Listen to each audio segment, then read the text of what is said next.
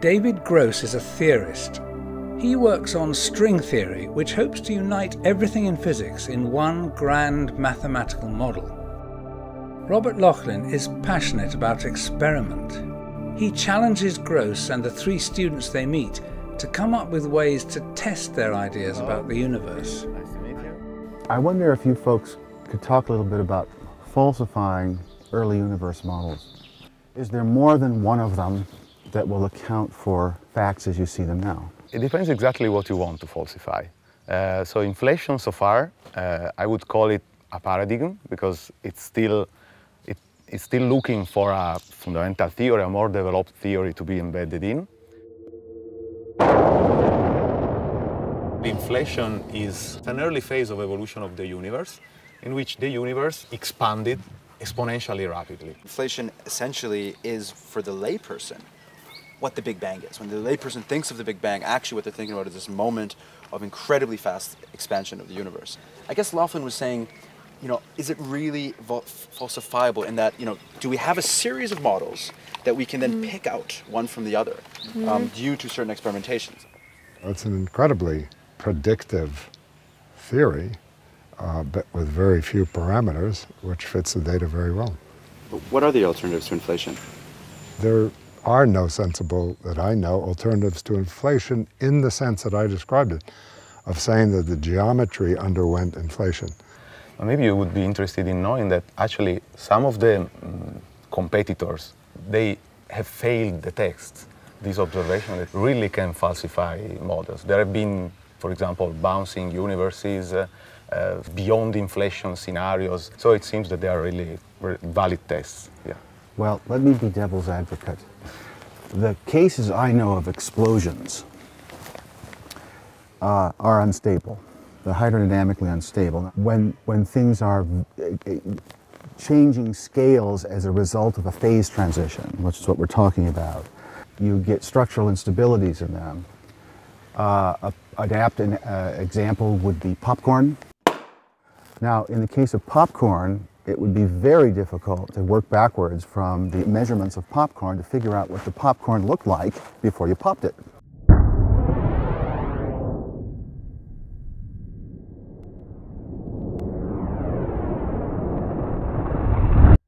You could make some models, and certain models would fit the popcorn better than others, but they all might be completely wrong because you didn't have enough backwards time to see the kernel of the popcorn. Now, that's sort of what I'm getting at. When we talk about falsifying models, do you really have enough experimental constraints to really tell anything? So, probably inflation is not a phase transition. Inflation is not. It absolutely is. Can I maybe try to answer what you say? Because it's an enormous amount of heat coming out of the background. It's not an explosion. David, you're completely right. It's not an explosion because it's not hydrodynamical, but there is energy pushing the thing outward, coming from the equation state of the matter of the vacuum. And Bob, this is very different. In general relativity, you can sit on the top of the hill and you're pushing the universe outward. Nothing, it's a totally, in a sense, stationary. There's a David, killing. You know perfectly well this is a card trick. What it's actually doing is blowing up. Okay? Here. And are you arguing against the Big Bang? Of course, I never argue. The first rule of theoretical physics is never argue with data. Okay? The question is constraining models. And one of the things that I've become very worried about in modern physics is the tendency to under-constrain models of experiment. So we say we've got the model in situations where there are many that will give the same experimental result. And in this subject, as far as I can tell as an outsider, the models that I've seen are all highly under-constrained. So we're on task here. So the thing I was trying to bring up here is the issue of the interaction of ideas with experiment.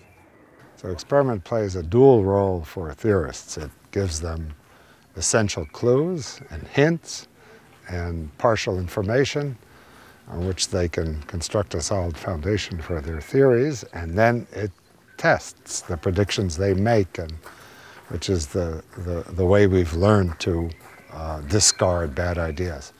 So it's absolutely essential.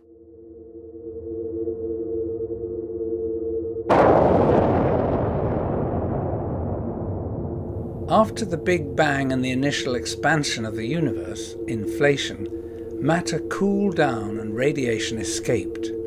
The afterglow of this radiation is all around us. It's known as the CMB, or Cosmic Microwave Background Radiation. The CMB is a snapshot of the universe in its early days, when it behaved like what physicists call a black body. A black body emits radiation in a characteristic spectrum. Measurements of the CMB show that it matches the black body radiation spectrum very closely, and this, says Gross, is compelling evidence for our Big Bang theory of the universe. We have direct evidence that microwave background is the most perfect ever measured black body radiation ever. Any laboratory on Earth, Really? no matter how, absolutely. Nobody can get better than 10 to the minus fourth and Absolutely. Absolutely. 5. 10 to the minus 5. Nobody can. Absolutely. It is the best black body radiation curve ever. The error bars on the curve are usually smaller than the curve itself. Yeah. No, it's 10 to the minus 5. There is nothing on Earth that has ever been a better black body radiation. You know, I have a hard time with that, but I haven't looked, so I don't know. Maybe you're wrong. By, I think, 2 or 3 orders of magnitude. Let the record show that I do not believe this man until I look it up. Okay. Make a little bet. Yeah, Okay, a bottle of wine. bottle of wine it is. Oh, wait, wait. Who gets to choose the wine? Let's see. Who's it? Okay, if I lose, I'll give you a good bottle. So Okay? So you're all witnesses. So what is it? What is it? No tabletop experiment has ever gotten a uniformity of black body radiation better than the CMB. 10 to the minus 10 to the minus 5. Yeah, I'm happy to do that one. Okay, now. That was a case of wine? So he was surprised, I think, by that claim, and he thinks that in the laboratory one could do as well. And it's my understanding that one can't even come close in the laboratory. And then they had this bet where he said, you know, I don't believe that it's possible to make a black body which is, you know, more fine than the CMB, which is, of course, a bet that he's going to lose because the CMB is the finest black body in the world. But it shows also... Okay, well, I had never heard that before. That was something. Yeah. I mean, in a way, it shows his experimental. It shows his experimental kind of verve that he says, you know, no, we can make it. We can do it better. You know, the experiments can be manufactured in some way that will basically improve on it. Let the record also show that whenever I lose a bet, I pay. I trust the same as with... Well, the record can't show that yet. That would be a cause. No, I have lost bets before, David. I mean, if you haven't lost bets, you're not betting hard enough. I have a lot of bets on supersymmetry. Oh, that's too bad. Very, very bright people can easily delude themselves, and happens a lot. So you have to learn the skill of how to tell yourself no, that the experiments are not agree with me, and that even though I'm very proud of myself and I'm an egomaniac, because we all are, I have to say I wasn't right, and we have to go back to the drawing board and get it right. You want to propose things that can be proved wrong, or you're not the real thing. Right. So but what you're saying is that until we don't have the experiments, we should not produce models that maybe in the future will be falsified, or not? No. No, people are perfectly free to spend their time the way they want. No, but I mean, do you think it's useful to do it or not? Thinking about what might be is always useful. All of us do it. It's part of the discipline. Okay. I mean, I'm one of the worst offenders. Okay? I feel better. And I have the trashed papers to prove it. Okay. But this has to do with your desire to find what's fundamental. And one of the lessons you learn here is that you sometimes just have to wait until a good experiment comes. Sure. Even though you might have figured it out. Sure. Sometimes there's more than one answer, and there's just no way you can figure it out by pure logic because things aren't constrained. I would like to return for a brief moment to string theory. As an experimentalist, of course, I would like to know how can I test it? When will there be a proper test? Part of the problem is that string theory isn't a theory yet. Yeah, no, it's a framework. The existence of extended fundamental objects that are stretched out by the universe is the only direct signal of string theory I can easily imagine at this point. It would help to have a theory, and we've learned that string theory and quantum field theory are really the same thing, and we don't understand them. And so we're learning a lot about the theoretical structure, but it's still, unfortunately, still a framework and not a specific theory. What I would like to hear from string theory, and very soon, is these are the experimental things. This is how it manifests itself in our world, because that's when I think it turns into real physics. So I would have preferred an answer saying that, yeah, we're on the verge on finding it, and within a couple of years we will present you with a recipe on how to do an experiment. Sure. That would have Who been wouldn't? the optimal answer, of course.